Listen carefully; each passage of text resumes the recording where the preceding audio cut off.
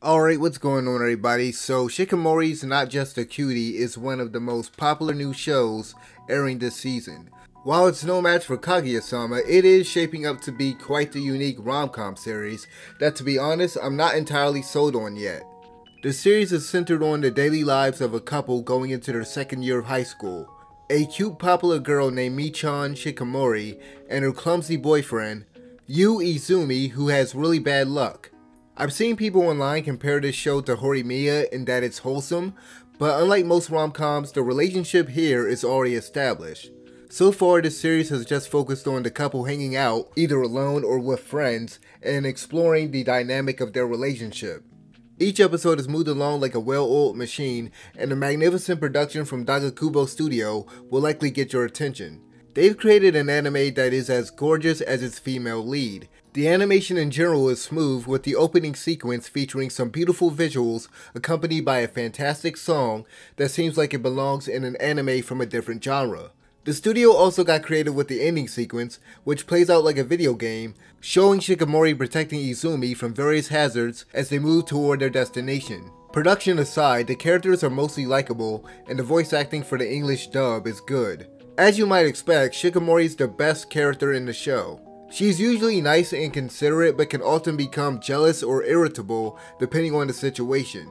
In addition to being pretty, she's also very athletic. Shikimori is basically written to be the perfect girlfriend, in which most guys are envious of Izumi's relationship with her. Speaking of Izumi, this character and the dynamic of his relationship with Shikimori is my biggest gripe with this show. Prior to the start of this season, I watched the trailers for this anime and was immediately turned off by how Izumi has to be protected by his girlfriend. Despite my initial reservations about that aspect of the show, I still decided to give it a chance. While I can appreciate the fact that the manga author Keigo Maki has written an unconventional relationship, it's one that I can't totally get invested in as a viewer. Maki essentially flips the traditional roles of a relationship. Generally speaking, the man is usually the strong, dependable protector that takes the lead. However, in this case, Shikimori is the overprotective, powerful, assertive one out of the pair. She is basically the one that takes charge, with Izumi barely being assertive outside of one scene in the third episode when they're at the movie theater.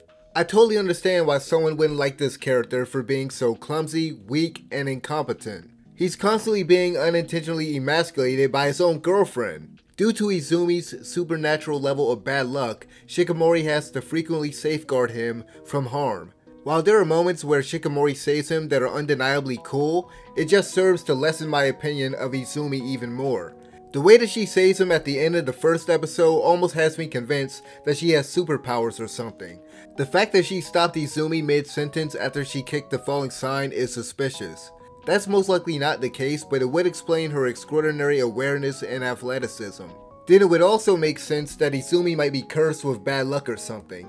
Then again, I'm probably just thinking too much about those things. Anyway, back to my point, Izumi sucks. If it wasn't for Shikimori, he would have been isekai'd a long time ago. This character is so oblivious and clumsy, he needs to be wearing a helmet, shoulder, and knee pads at all time. He is not only a danger to himself, but to others, as his misfortune affects those around him. And yet, Shikimori is still willing to stick by him. There is a great scene in episode 3 where she tells Izumi's mother why she admires him and sees him as strong despite his misfortune. I like her dialogue in that scene, specifically when she's talking about Izumi's oblivious altruism. She basically thinks that enduring pain and misfortune daily has molded him into a kind and caring person. While that might be true, it's hard for me as a viewer to root for this lame, helpless, frail guy who has to be comforted by his girlfriend during a scary movie. I just don't like how he's written, as the only thing he can do is support her from the sidelines. He brings nothing to the relationship other than being compassionate and nice. I just wish the author would have wrote him with more redeeming, more masculine qualities. Aside from Izumi, I like the rest of the cast, mainly Shikimori's friends, Kyo Nikozaki and Yui Hachimitsu.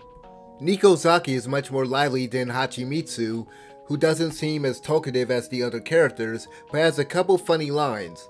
These characters haven't been fleshed out yet, but at least they have distinct personalities, and there have been a few humorous interactions that got a quick laugh out of me. I think the comedy in the first episode worked better for me after rewatching it in English. Molly Zhang is perfect as Yui, who speaks with a dry, low tone. Clifford Chapin with such predictable casting as Izumi's friend, Shu Inizuka. I figured he'd get the role given that he voices Katsuki Bakugo from My Hero Academia, a character that has a similar hairstyle to Shu. His casting is kind of a nod to the fact that Bakugo was originally supposed to be very kind, friendly, and even supportive of the protagonist, Izuku Midoriya. To my surprise, he doesn't sound like he's doing a toned down version of that character. While the rest of the cast gave solid performances for the premiere, Chapin and Zhang were the ones that stood out to me. To conclude, while I found this show to be entertaining and visually appealing, Izumi and his relationship with Shikimori isn't going to work for some people out there. And since that is a big part of this show, I couldn't recommend it as it is right now, unless you don't mind such a lopsided relationship. For me, the slice of life and comedy elements work much better than the romance stuff. If you've seen this show, let me know what you guys thought about it in the comment section below, and as always, thank you guys for watching. I'm out of here. Peace.